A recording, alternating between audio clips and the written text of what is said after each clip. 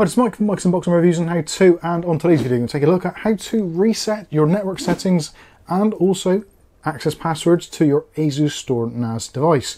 Now you're probably wondering, well, why are you making this video? Because obviously preventing the security is a bad thing. Don't worry, this only affects if you have physical local access to the NAS. So if you're trying to do this from somewhere remotely, it's not going to work. You have to get someone actually in front of the NAS. Now this actually works on pretty much every single ASUSTOR NAS box out there, and is a safeguard. So maybe at some point you're unable to access the IP address for some reason, or maybe you've switched out your router, or your router's had an upgrade, you've got a new modem and your IP address is all changed and your NAS basically doesn't know what to do with it all, and you basically cannot access your NAS at all. Or potentially, if you've done what I've done today, and that is you've accessed your password incorrectly numerous times whilst testing, which unfortunately does happen more frequently than I'd like to admit. But anyway, I digress. So you want to reset your device. Now this isn't going to affect the data, the file structure, or anything like that on the device at all. This is purely designed to reset the login credentials, and also at the same time it briefly will allow the administrator account, which is normally disabled, it will allow that to become active, so then you can log back into your NAS as the administrator, and then you can change any things you need to do, such as network settings, maybe reactivate a previous user account which has been blocked.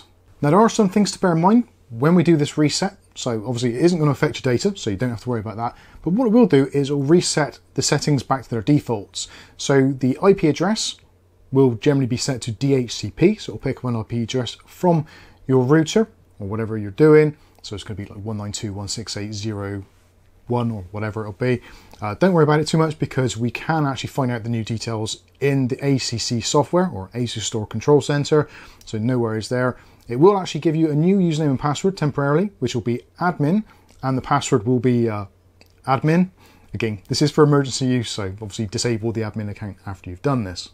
Also, another thing to bear in mind is your firewall will actually be reset as well to accept all connections. So yeah, again, we're going to show you some other things as well, and also some things after you can do to prevent this happening. So if you're getting accidental lockouts because your users are incorrectly putting their passwords in, and they are local users and you don't want to keep on being hassled by it, I'm going to show you a really easy way of actually rectifying that. So let's start off with how to actually reset these units. So it's really easy to do. All you need is a screwdriver or some kind of pinpoint thing, a pin, a SIM card removal tool, that sort of thing. Then all you need to do is to take a look at the back of your NAS device, and normally just below either the Ethernet ports or in between the USB ports, there'll be a very small indentation. And what we're going to need to do is to press that little reset button in for a few seconds, around about 5 to 10 seconds, until we hear a single beep, at which point we can release it, give it a few seconds, and then we should be able to log in. So let's go ahead and try that now. So it's a little bit on the dark side, but hopefully you can make it out. So there are our Ethernet ports, and just underneath there, a tiny little hole there, which is the reset button. So we've got our little pokey tool or SIM tool, and what we're going to do is stick it in the hole. There we go. It's a bit difficult to do from this angle, and all we're going to do is just press in for about 5 seconds.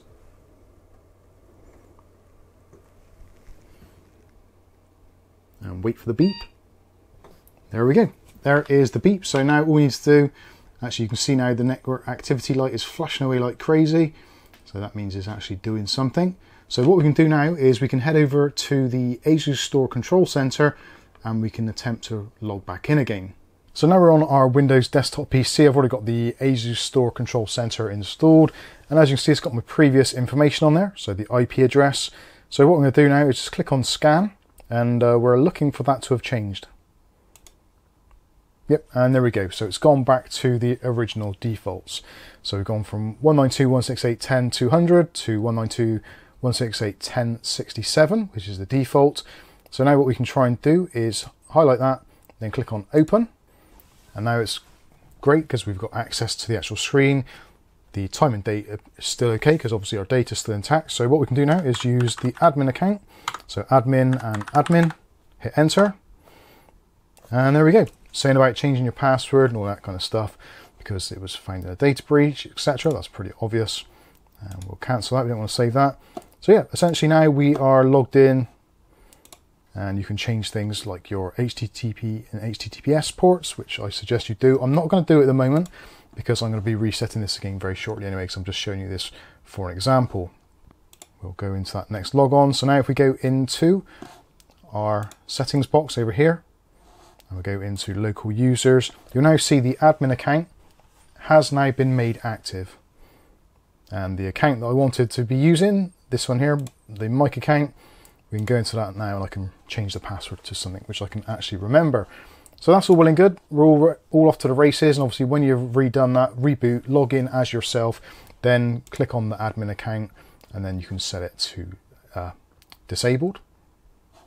So that's all well and good. But something else you want to do as well, go back into here. So we go into ADM Defender, and what you can do is in your Network Defender, your trusted list, do what I've done here. So you can add your IP address range. So if somebody locally on your own internal intranet, or possibly logging via Tailscale or whatever, I think they appear as the same thing anyway, but regardless, so just go into add. You can either do a specific IP address if you're just a single user, or if there's a group of you, you can just do an IP4 range and type in your starting and ending IP addresses. So in our instance, 192.168.10.1 right the way through to 192.168.10.254. Hopefully you get the general idea. Basic networking stuff. But once you've done that, you will then have that subnet range all excluded, or basically added to your trusted lists. So the IP specified in the trusted list will not be blocked by the blacklist after multiple failed login attempts. So this is just to help local users. You don't have to do this, but for me personally, it's pretty helpful in case I forget a password, because we do review lots of things and there's lots of passwords. So sometimes you get them confused and you try and log in thinking something is right when it's quite clearly wrong. Anyway, that's enough waffling. So when you're done, just click on apply and you're pretty much good to go. So there you go. Hopefully that is going to be helpful if you're getting problems logging into your ASUSTOR NAS. And actually this particular one just come in for us for review. So if you want to check this out, make sure you're subscribed to the channel and click on the chime button. That way you'll be notified of future video releases. This is a cracking little NAS and yeah, very, very inexpensive. Well worth a look. Anyway, like I said, hopefully this has helped you. If it has, smash the like button. If you want to see more content, obviously subscribe and click on the chime button. But I think that's going to wrap this one up. I've been Mike. This is Mike's Unboxing Reviews and How To, and hopefully we'll catch you in the very next video. Thanks for watching.